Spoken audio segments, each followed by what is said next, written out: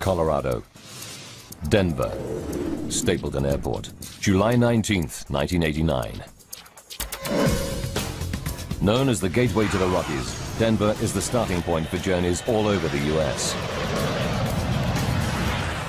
1,300 planes take off from here every day, carrying over 75,000 passengers. It's the peak of the summer season, and Stapleton is packed with vacationers and business travelers.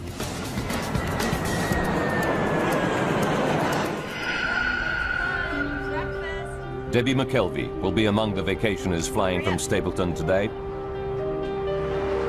She's taking her children, Devon, age 6, and her son Ryan, who's 7, to a family reunion back in her home state of Pennsylvania. I was going home for 2 weeks with my children, and I was very, very excited about the trip. Debbie is taking advantage of United Airlines Children's Day promotion.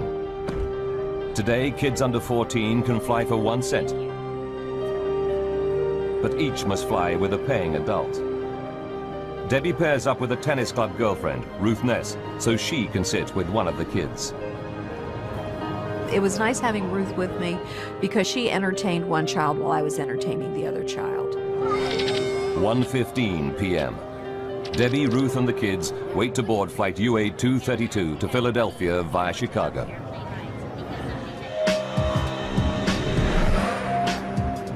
Commanding the flight is Captain Alfred C. Haynes.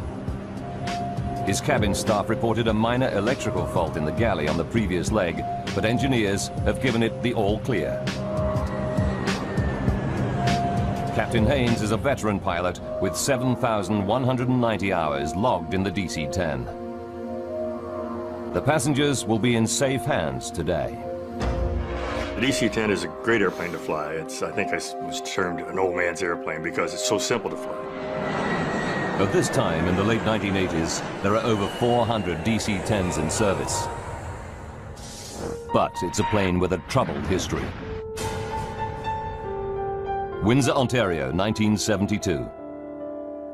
A cargo door blows out on a year-old DC-10, causing severe decompression. The pilots managed to land the plane safely.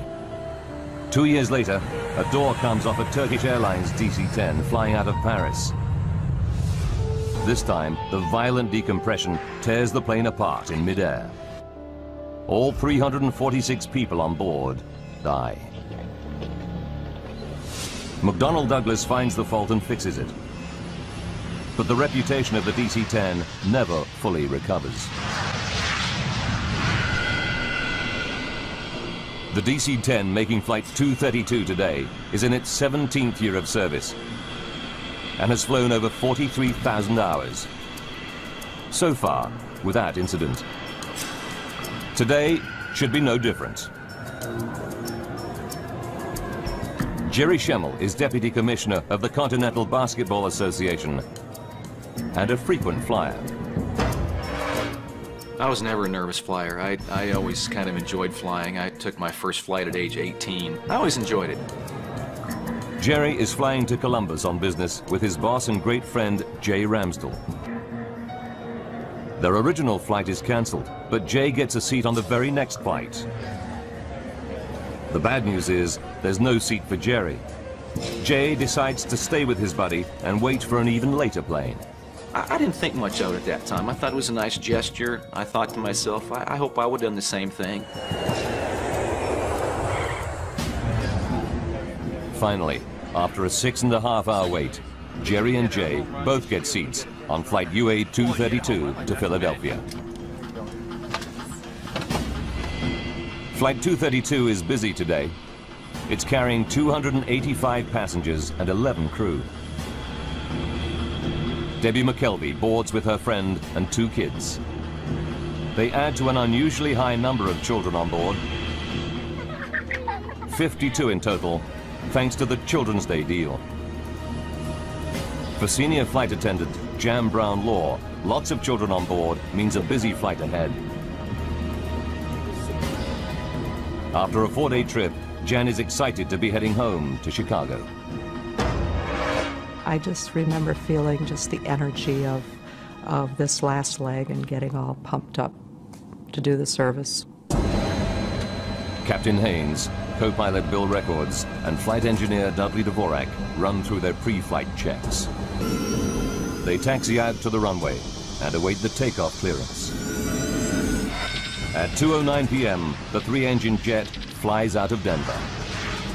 The morning we left Denver, it was clear skies, beautiful day, nice smooth air, comfortable flight, just a routine flight. Debbie McKelvey sits with her son Ryan, while her friend Ruth is one row behind, looking after her daughter Devon. At 3:16 p.m., they're finishing their meal.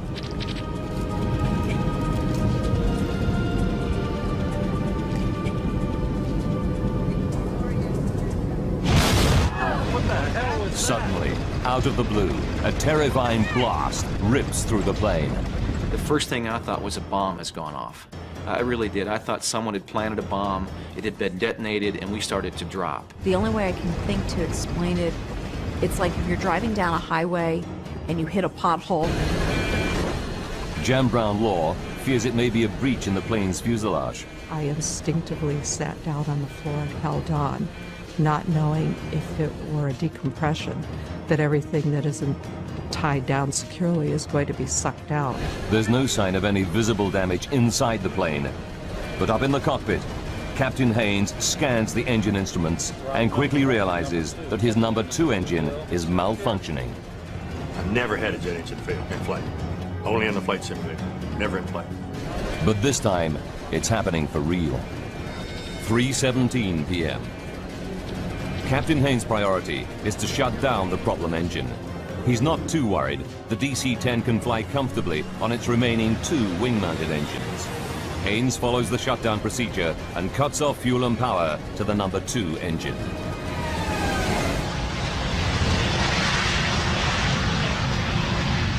The problem engine is off. But now flight engineer Dudley Dvorak spots something else wrong. Al, we've lost all hydraulic capacity. His instruments tell him that all 3 of the plane's hydraulic systems are empty. He cannot believe his eyes. The hydraulic systems operate the plane's flaps, ailerons, rudder, and elevator. Without these controls, the pilots won't be able to steer the plane or take it up or down. But the instruments are right. Al, can you help me out with this? Co-pilot Bill Records is horrified to find his flight controls are no longer responding. Still got the brake down. The plane starts to bank steeply to the right, and he's powerless to stop it. That's when we realized we were in a world of hurt, that something was drastically wrong. Now Captain Haynes tries the flight controls, but he cannot get the DC-10 back into level flight either. The plane is now trying to roll over, a terrifying prospect. We have nothing to turn the airplane, nothing to control the pitch of the aircraft. Nothing. Fly the aircraft. It's every pilot's nightmare. Flight 232 is at 11,000 meters and out of control. If its left wing continues to lift, the plane will flip over and tumble to its doom.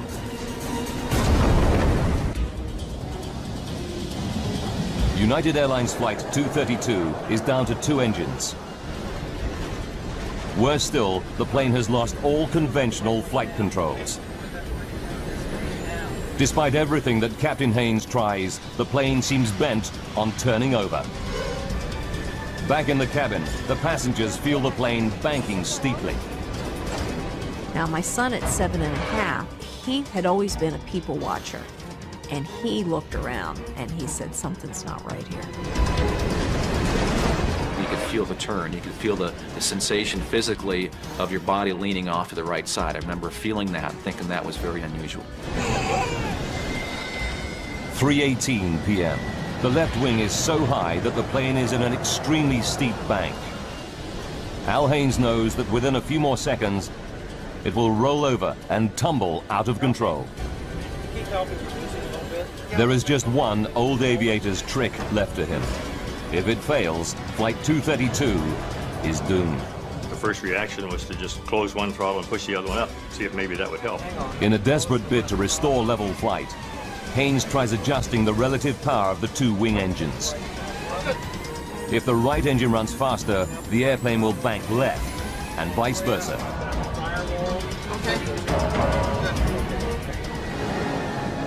It works. Captain Haynes is able to pull the plane out of its roll. He still has no flight controls, but he regains a crude form of steering by using the throttles. But Haynes finds that he can only make right-hand turns. 3:20 p.m. Co-pilot Bill Records radios Minneapolis Air Route Traffic Control Center. 232 heavy. We've shut down engine. He reports the loss of flight controls and requests a flight path to the nearest airport. The pilots have no idea how they're going to land the crippled plane. Ladies and gentlemen, this is the captain. We've shut down the number 2 engine. Now Captain Haynes tells passengers that one engine has failed, but he doesn't mention the loss of flight controls.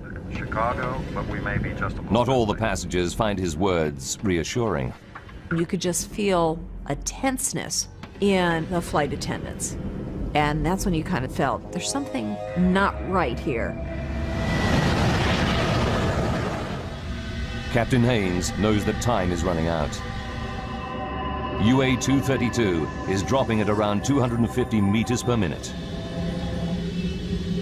They need to attempt an emergency landing soon, before they lose height altogether. 3:22. Air traffic control informs the flight crew that their nearest runway is at Sioux Gateway. This is a small regional airport near the sleepy town of Sioux City, Iowa. 3:25 p.m. A quiet afternoon in a Sioux City fire station is about to get a whole lot busier. When Fire Chief Robert Hamilton hears an alert called in, he suspects something big. I've been in this business a long time, and you can kind of tell. You have almost a sixth sense, I guess. Within minutes, the fire chief's hunch is proved correct. UA-232 is heading right for his city. 9 fire trucks race out to their emergency positions on one of the runways. Now Captain Haynes and his crew have to work out how they're going to land the plane with barely any controls. Before they can make a plan, they hit another problem. The DC-10 starts to soar up and then down in a random, uncontrollable cycle. For the pilots, it's like riding a roller coaster through the sky. We had no idea how long we were going to keep that airplane in the sky. Debbie McKelvey feels the plane's erratic motion and fears for her life. Here I have a 6-year-old and a 7-year-old. You start praying, you know, if I'm going to die, please make sure we all go and we all go quick. 3:26 p.m. Captain Haynes calls his senior flight attendant up to the cockpit. When I opened that door, the whole atmosphere hit me. It's the worst crisis possible. The captain tells Jan to prepare the cabin for an emergency landing. As I walked through the first-class cabin, I just could not look anybody in the eye because I was afraid they'd read the fear in mine.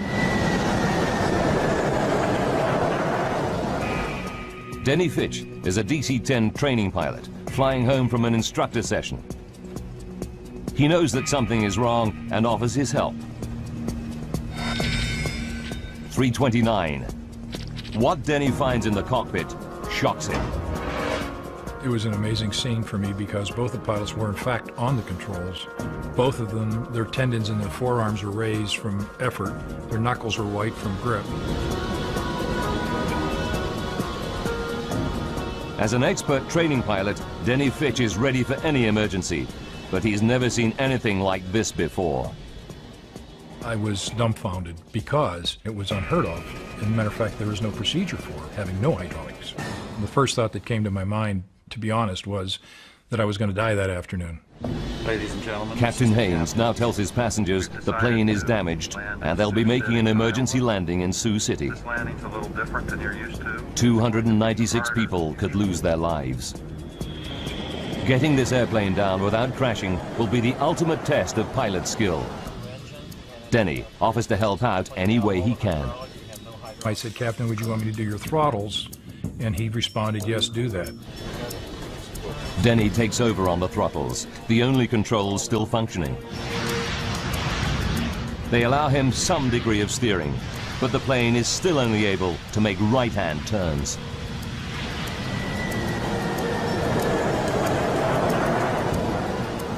As far as I'm concerned, he's now the fourth member of the crew because he was willing to step in there and help us any way he could. 3:48. The DC-10 is now 12 minutes from Sioux City Airport, and they're running out of altitude. It's time for the pilots to face an almost unthinkable prospect. In a few minutes, they must attempt to land a 165-ton jet without proper flight controls. The lives of 285 passengers are in their hands.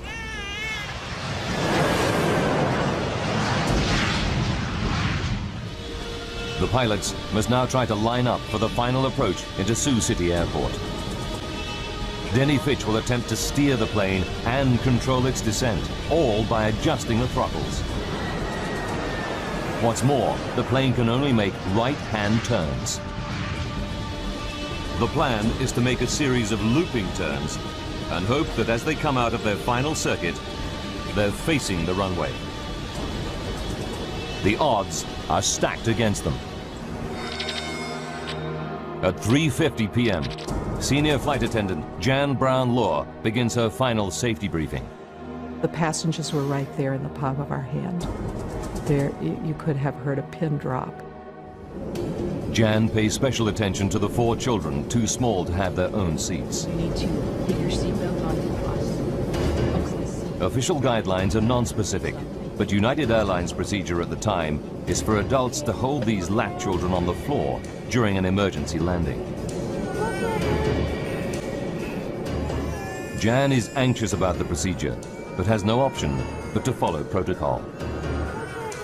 It makes my skin crawl to this day to think that I found myself telling passengers, parents of lap children, to put their child on the floor and hold them down. As the flight crew near Sioux City, they are only too aware of what's at stake. You've got 296 lives in your 2 hands. You literally do. And I've never felt so overwhelmingly, responsible for anything in my life. With no brakes, the DC-10 will need a long runway. Air traffic control assigns them runway 31 at 2,700 meters. It's the longest at Sioux City. 3:52 p.m.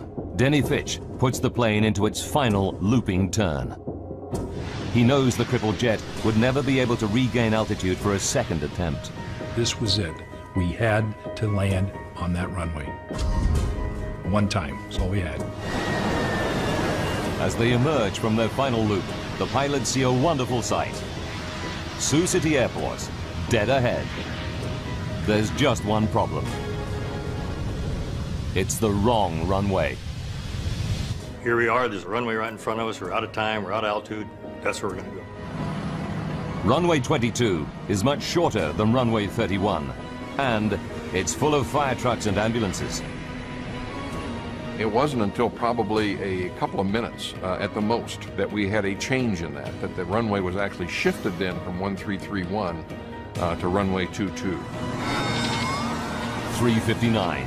Fire trucks race out of the path of the plunging DC-10. And so we were basically just kind of scrambling, getting out of the way, if you will, and trying to get to an ideal position for that particular runway. Captain Haynes orders the passengers into the brace position. Brace, brace, brace. The minute we said brace, it was like a breeze going over a field of wheat. Everybody in the cabin disappeared from sight to go into their brace position. I kept thinking, this is it. And I actually made my son shut the window shade. And I thought, we don't need to see, the end as it's coming.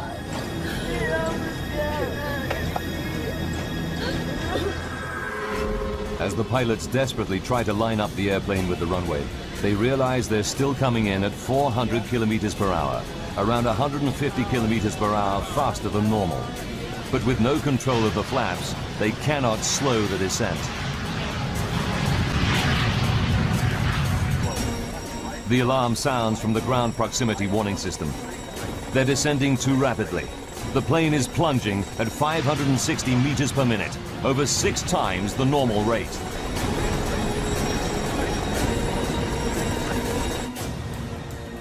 Down on the ground, a local news crew races into position to cover the crash landing.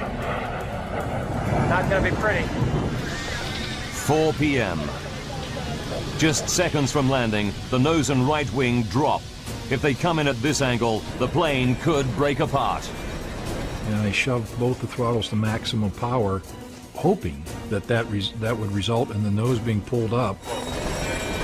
Denny Fitch desperately struggles to bring the nose back up, but it's too late.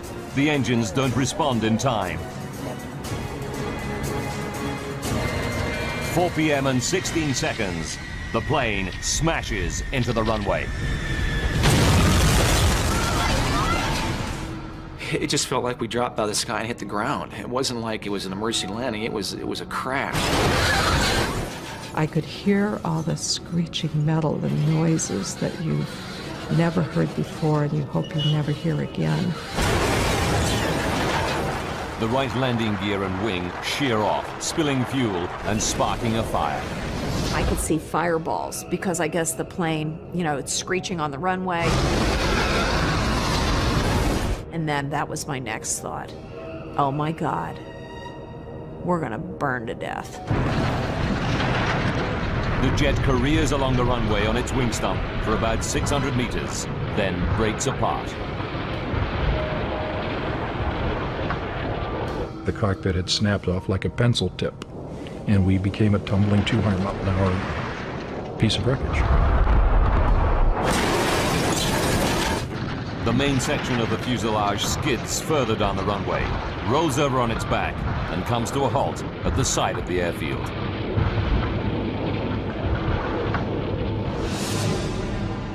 The plane is split into 3 main pieces: cockpit, tail section, and middle passenger section. Dozens of surviving passengers flee the burning cabin. Fire trucks and ambulances race to help them. Emergency workers arrive to an horrific scene of dead and injured passengers.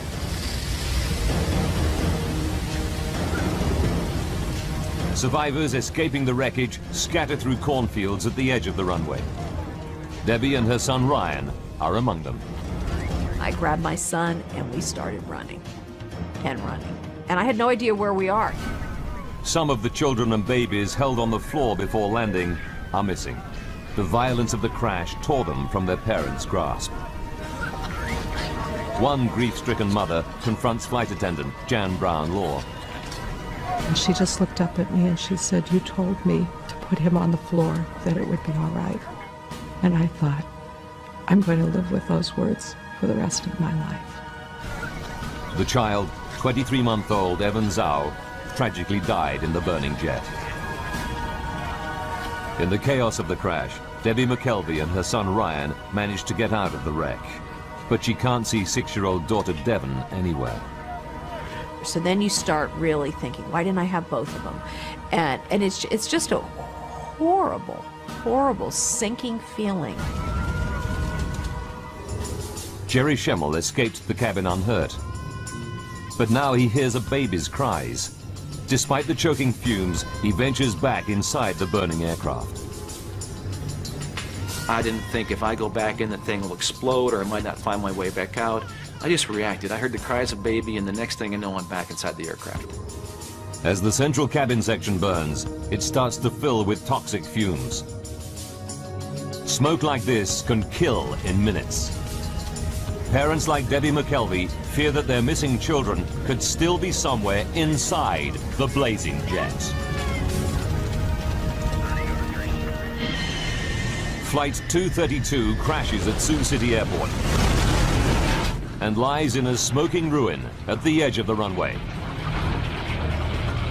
Survivors flee the crashed airliner, but a baby's cries draw passenger Jerry Schemmel back inside. So I finally got right over top of the crying, and I'm feeling around, and there's a baby stuck inside this overhead bin. I just grabbed the baby with one arm and scooped her out of a hole. I got back on my feet, found the opening, just kind of aimed for the sunlight, and shot out the plane the second time. Jerry's actions probably saved the baby's life. But Debbie McKelvey is desperate. She fears her daughter and friend have not survived the crash. Then, suddenly, she spots a face. It's her 6-year-old daughter, Devon, emerging from the smoke. It was the absolute best feeling because she was there and she was okay. While passengers flee the wreckage, Captain Haynes and the flight crew are trapped in the cockpit. The plane's nose has buried itself into the soft earth beside the runway. It's the last place the rescuers reach. They have to use a forklift and cutting equipment to get through the twisted wreckage. It takes 30 minutes to reach the pilots. At 5 p.m., rescuers pull out all 4 pilots, seriously injured, but alive. As I remember the pat on my chest, and his words to me were, "You're okay, buddy, I'm here, I got you, you're gonna be okay." And I felt this tremendous relief. The flaming wreck of UA-232 burns for over 2 hours. 9 helicopters and 34 ambulances evacuate survivors. Jerry Schemmel's thoughts turn to his buddy, Jay, whom he lost sight of in the crash. Jerry hopes that he might have made it, but as time goes by, he loses all hope. I had a pretty good hunch 8 hours after the crash, when he didn't show up anywhere, that he wasn't a survivor. Jay Ramsdell is one of 111 passengers who lose their lives in the crash. 1 flight attendant is also killed. 11 children are among the dead. Remarkably, 184 people survived the Sioux City crash. But for the pilots of Flight 232, any number of deaths is a tragedy. Training pilot Denny Fitch learns how many died when his wife visits him in hospital.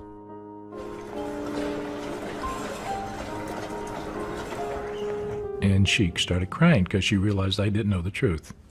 That in fact 112 people had died behind me. And I saw her cry. I had my answer. And I cried every waking moment for the next 3 days. I just couldn't stop crying. It just so tore my heart out to know that people died behind me. I was ready to die for them, and I didn't want them to die. Al Haynes and the flight crew are determined that something positive should come out of the tragedy. I would like to say that this crew, and in fact the entire industry, is dedicated to finding the cause of this accident, so maybe we can never have it happen again.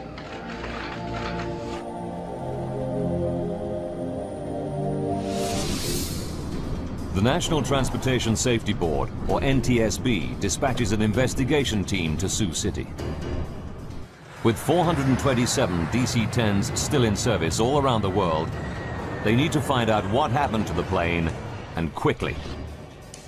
Frank Hildrup leads the team, analyzing the aircraft structure.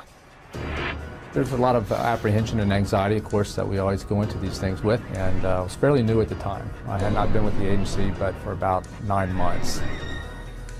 Hildrup and the NTSB team arrive in Iowa 9 hours after the crash and get straight down to work. The investigators' first priority is to try to recover every piece of the wreckage so that they can reassemble the aircraft. It's a mammoth task. It was such an immense accident scene that we just knew we had a long investigation ahead of ourselves. The crash scatters thousands of fragments of debris over a distance of 1 kilometer. Emergency services and the National Guard mobilize hundreds of personnel. They scour every square meter of land around the runway. The tiniest component might tell them what triggered the crash, as investigator Jim Wildey knows only too well. If you want to understand how the airplane came apart, if you want to understand the interrelationships of various pieces, it is very useful sometimes to put the structure back together. Investigators interview the 4 pilots to explore the bizarre loss of controls they reported during the flight. Now we've lost all hydraulic pressure. Captain Haynes and the crew confirmed that shortly after the dramatic failure of their No. 2 engine, all their hydraulic systems went down. It mystifies investigator Frank Gildrup. I know personally I wasn't prepared for dealing with an airplane crash where it had lost all of its hydraulics. Extremely unique event and something I personally had never encountered before. Hydraulics operate all the flight controls on the DC-10. The flaps that help control descent. The elevators that pitch the plane up and down. The rudder that steers it. The ailerons that make it bank. Pressurized fluid inside hydraulic lines operates these mechanical controls. There are 3 separate and independent hydraulic systems. Even if one system is breached, it should not cause the loss of hydraulic fluid in the others. To lose fluid from all 3 systems at once is almost impossible. Experts put the odds at 1 billion to 1. Then, an unexpected find. Farmers 90 kilometers from Sioux City report aircraft wreckage scattered on their land. Investigators examine the debris and find that it includes components from the No. 2 hydraulic system in the tail near the failed engine.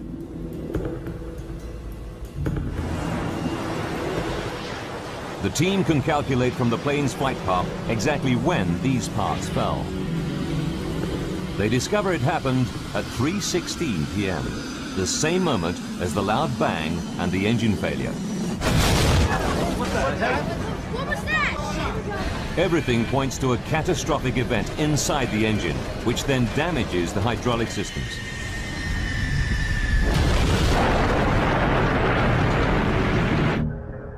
They go back to the wrecked plane and examine every millimeter of its hydraulic lines. It's a painstaking process, but it pays off.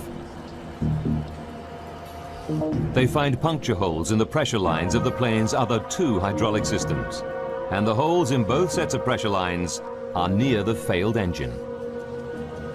We determined that all the 3 hydraulic systems had been breached, and that's why the hydraulic fluid was lost, and they lost the ability to really control the airplane. It's incredible, but true. Something did put all 3 hydraulic systems out of action at exactly the same moment. But the team still has to prove that the No. 2 engine caused the damage.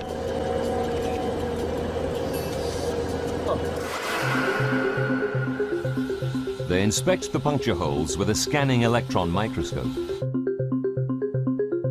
and find minute traces of titanium. Titanium is used for critical airplane parts because it's tough, yet very light. On the DC-10, the only titanium anywhere near the tail section is inside the No. 2 engine.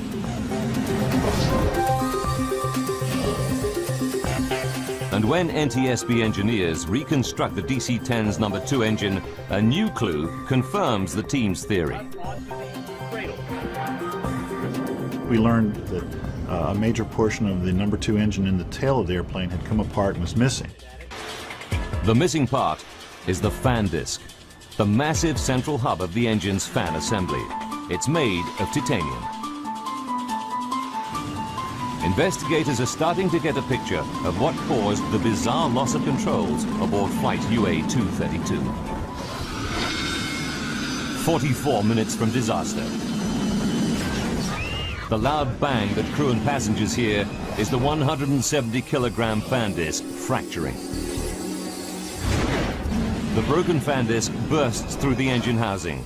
The blast fractures a section of the No. 2 hydraulic system. But in a piece of catastrophic bad luck, fragments also puncture lines in both remaining systems. Mark 0 on all 3. I'm sure it is. Gauges say 0. All hydraulic quantity down. 42 minutes to go. The plane loses all its flight controls. The tail section is so badly damaged that the plane can only make right-hand turns. And without elevators, the pilots cannot keep the plane on a level flight path through the sky. But the NTSB investigators still don't know what caused the fan disc to fracture.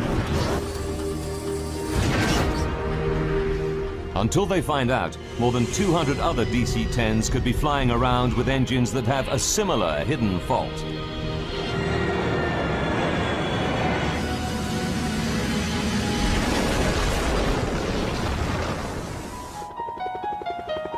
They must locate and examine the missing pieces of fan disc.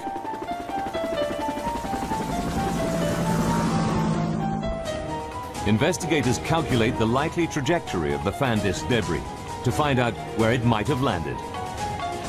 They narrow it down to a tract of Iowa corn belt 36 square kilometers in size.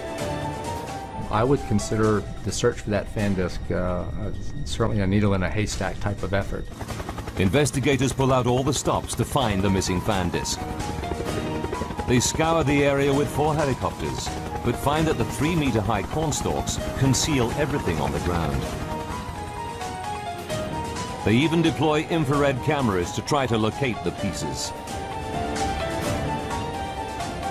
But after weeks of searching, they draw a blank. General Electric, the engine manufacturer, offers members of the public a large reward for the missing fan disc.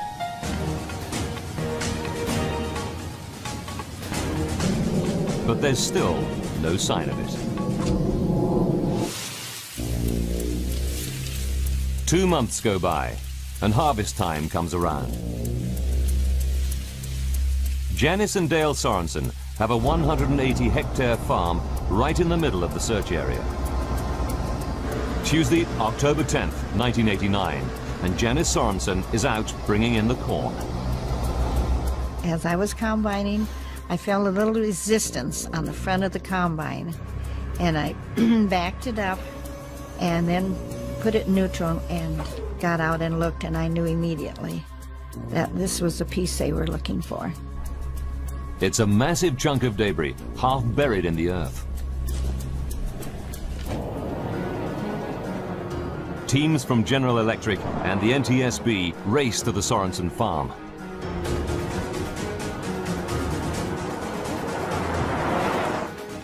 Dale and Janice help investigators dig out the piece of wreckage. This is the Sorensens' own video footage of their find. I had a little shovel long, and I went and got the tractor with a loader and put a chain around it, hoisted it up, and then we took it down to the turkey shed, which was not very far away, and we had hot water there, so we washed it off, so it was spick and span. Investigators quickly confirm that the debris is a major chunk of the missing fan disc from flight UA-232. Then they find another piece nearby. Together, the 2 parts complete the entire missing fan disc. Janice Sorensen learns that her find could hold the key to the disaster. I was very emotional about it. I had some tears. It was a combination of the excitement of finding the piece and of the tears for those who'd lost their lives. One more. Janice and her husband Dale collect General Electric's $120,000 reward. They give over half the money to charity. The NTSB can now begin the next phase of their investigation. They fly the fractured fan disc to the labs of the engine manufacturer General Electric to find out what could break apart such a robust metal component. Jim Wildy, a metallurgist by training, examines the fan disc, starting with the main fracture line where it broke apart. He spots something branching off it, a fatigue crack 13 millimeters long. It's rare to find metal fatigue in a fan disc. These components are specifically designed to withstand the enormous rotational forces within the engine.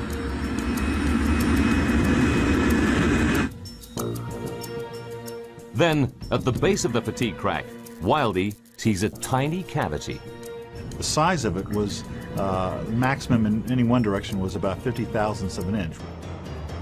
As he scans the cavity more closely, he sees that the metal around it looks discolored. He takes a sample from this suspect area for testing. What he discovers will shock the investigation team and rock the aviation industry to its core.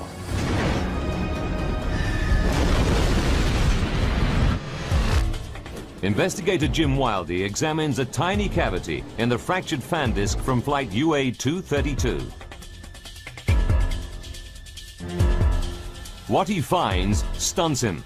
Around the cavity, there is an impurity in the titanium alloy.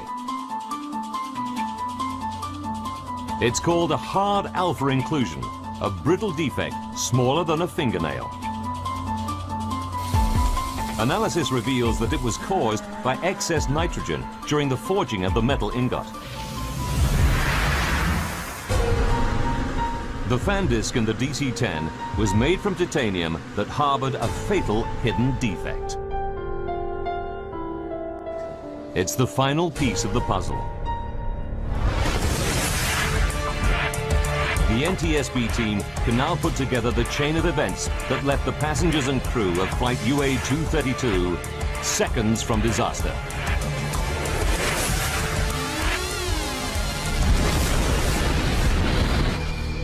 As the DC-10's fan disc rotates at 3,800 RPM, the huge stresses initiate a minute crack in the defect. With every flight, it grows fractionally bigger.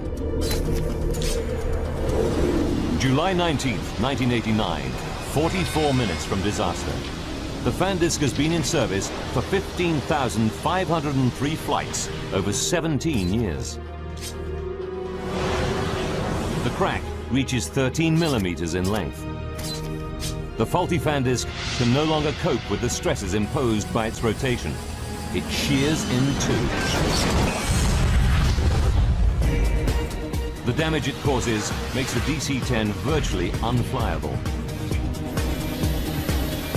For the next 40 minutes, the pilots struggle to control the plane.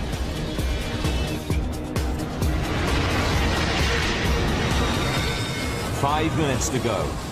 Flight 232 comes out of its final turn into Sioux City. 20 seconds. As the plane comes into land, the right wing drops.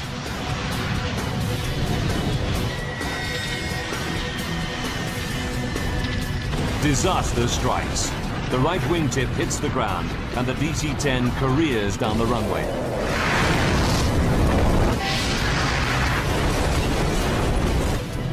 A $21 million jet weighing 165 tons is brought down by a tiny metallic flaw. For the NTSB investigation team, there's a terrible twist to the tragedy. Investigators discover that United Airlines technicians made a routine inspection of the defective fan disc just 16 months before the crash. They're disturbed. The crack was on the fan disc surface. At the time of the inspection, the crack could have been close to 13 millimeters long. This disc had been inspected before the accident, and we determined that the crack was of a detectable size, but that it just wasn't detected. The NTSB report concluded that the crack was probably missed due to human error. The report accepted that United Airlines inspection procedures complied with regulations and were up to industry standard, and cited human factors as an industry-wide problem in engine inspection. In the wake of the Sioux City disaster, the Federal Aviation Authority upgraded engine inspection procedures. The FAA also demanded changes to the DC-10's hydraulic systems. Airlines were required to add shut-off valves to limit the amount of fluid that can drain from a breach in hydraulic lines. But today, lab children are still allowed to remain unrestrained during emergency landings.